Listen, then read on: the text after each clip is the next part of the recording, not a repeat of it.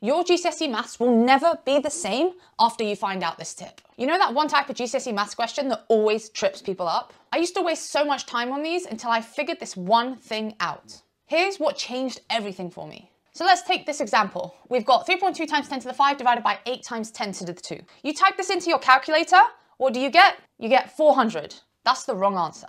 Or you have students typing it into their calculator, forgetting to put all of the brackets in. What answer do you get? An even wilder answer with a heck of a lot of zeros. Another thing that students do is they just add these powers. So 10 plus 5 plus 10 to the power of 2, 10 to the power of 7. When in actual fact, that's not what you want to be doing in this question. The other thing people do is they divide these two together. So 3.2 divided by 8, they get 0.4, and they don't realize they actually have to change that to get the marks in the answer. To make this super duper easy, what you want to do is you want to split the question in two. 3.2 divided by 8 equals 0.4.